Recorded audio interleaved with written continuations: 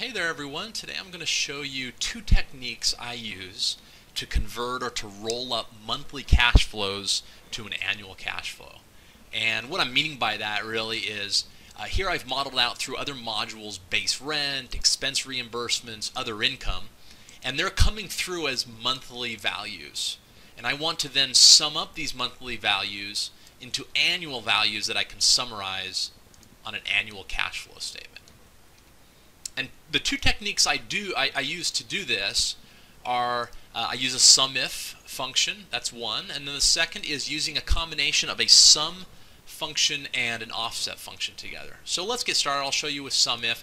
In order to do this, the roll up cash flows using a SUMIF, I'll need to set up first my monthly cash flow statement so that there's a row that shows what year a given cash flow is assigned to. So for instance, month 3 would be in year 1, month 13 would be in year 2. And to do that, I use a round up. It's a simple formula. I go round up the month divided by 12 rounded to 0.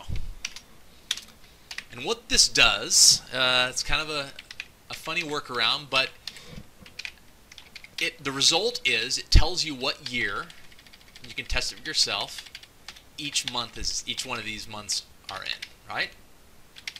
And so, of course, month 7 is year 1, month 17 is year 2, and so forth. So that's the first step. The next step is on our cash flow statement. I want to be sure that the items that we are rolling up are in the exact same order and the same distance in terms of rows up and down from one another. So I'm just going to simply come over here to my labels on the monthly cash flow. I'm going to copy them with a Control-C. Come over here in the exact same location. I'll use a Control-V, and I'll paste these labels down, right? And this is going to allow us to write one formula, get the absolute and relative references correctly in that formula, and then it's just a matter of copying over and down, and we'll be done. So now let's write the formula. We're going to start out month 1 of our first item, and we're going to type in SUMIF open parentheses. Then Excel asks us for the range. Well, the range that we're looking for here is the year on the monthly cash flow statement. And so we come over here to this row that we built with the roundup, and we start with the year of month 1, and then we're just going to copy all the way over. And I'm going to use a Control-Shift-Right, and it's going to copy all the way over. And we're going to select or make a reference to all of these years, right? And once that's there, we are going to lock in, or we're going to make both the row and the column absolute references, hitting F4. And we have the range.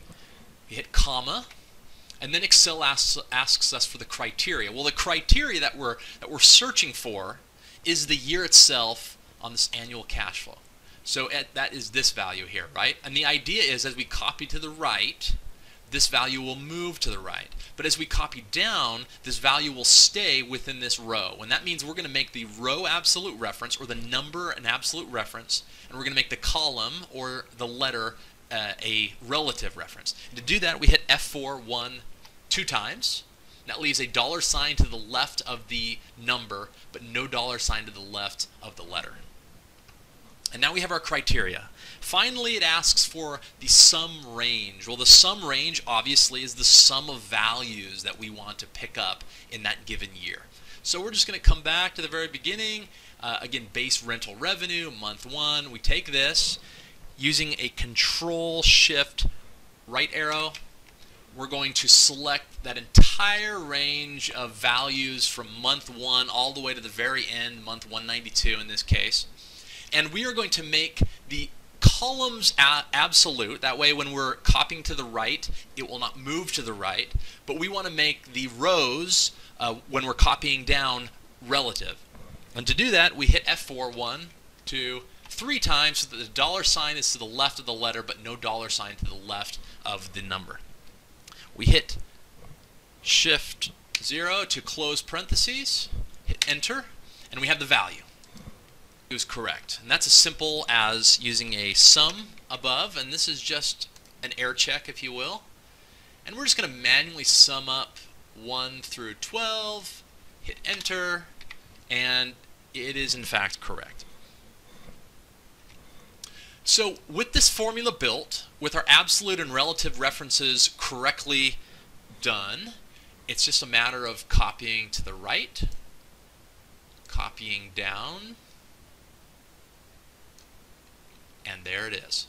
Just some last cleanup stuff. We're just going to delete anything in, right, these are empty cells. We'll just go ahead and delete those to make it look clean.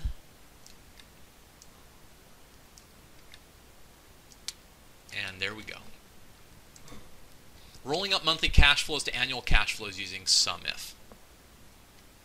The second technique I use is a combination of a sum and an offset. Now, if you recall from some other tutorials we've done, the offset function returns a cell or a range of cells that are a specified number of rows and columns from a cell or a range of cells. And that sounds complicated, but it's not. And when you combine that with a sum, it does the exact same thing as the SUMIF, only it doesn't require you to build this row, this year row on your monthly cash flow.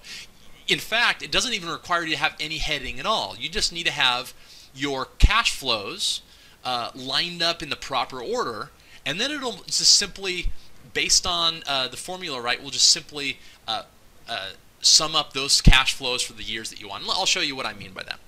In order to do that first, though, we need to, as we did with the SUMIF, build our annual cash flow so that the titles are the same. And again, that's more so when we're copying over and down, it's done quickly and cleanly. Next, we'll write our formula in the first cell of the first item and first year. So we type sum, open parentheses, offset, open parentheses. And so what we're doing is we're summing a range that we'll be referencing via this offset function.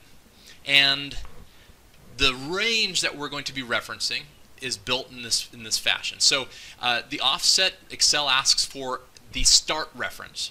Okay, this is the first cell from which the range is, identified or referenced or specified. And that is going to be, we come to the monthly cash flow.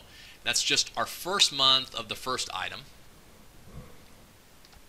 And in this case, we want to make the column absolute, but the row relative. And we do that by hitting F4 1, 2, 3 times, comma. And then it asks, from this reference cell, in this case right now, how many rows down or up do we want to move? Well, in this case, we don't want to move any. We're going to be summing simply to the right, and we're going to be summing 12 cells to the right, a certain number of cells to the right.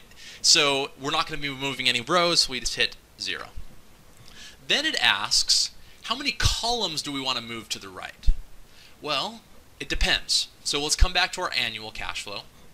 For year 1, we don't want to move any to the right, right? We want to take that, we want to start from there, and we want to add everything 12 cells, including that reference cell, to the right. And so what we do here, we're going to write a formula. First, open parentheses. We're going to select the year that will be summing, and then we're going to lock in as an absolute reference the row, leaving the column relative by hitting F4 1, 2 times.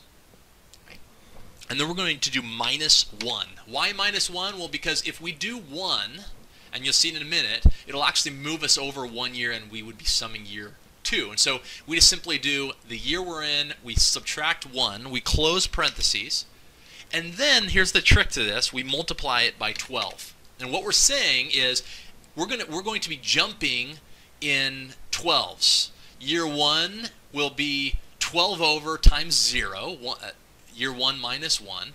Year 2 will be 12 times 2 minus 1, or 12 to the right, and we'll be summing everything 12 to the right and over, okay?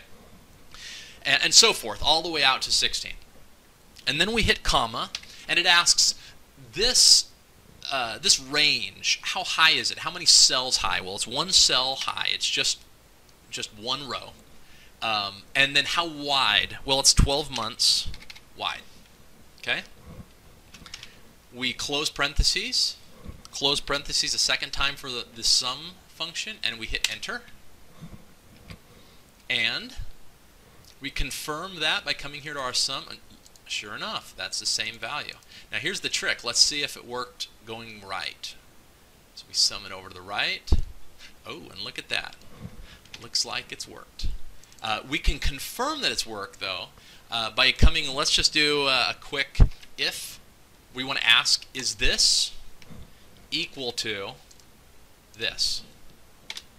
And it gives us a true, which means they're the same. And let's just try that for all the months. And yes, they're the same. So this has worked. It's identical to the sum if, and then we do the same thing. We're just going to copy this down to the end. Those worked good. Do a little cleanup here. Remove, oops, clean up there. Remove essentially our empty cells.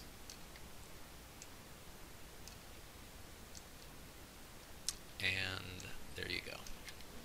So that's the second technique for converting monthly cash flows to annual cash flows. This technique being sum combined with the offset function. If you have any questions, feel free to reach out to me either by email, LinkedIn. You can comment either here on the YouTube video or on the post itself. I'll include a link to this template so you can see the formulas firsthand. And as always, thank you for your time.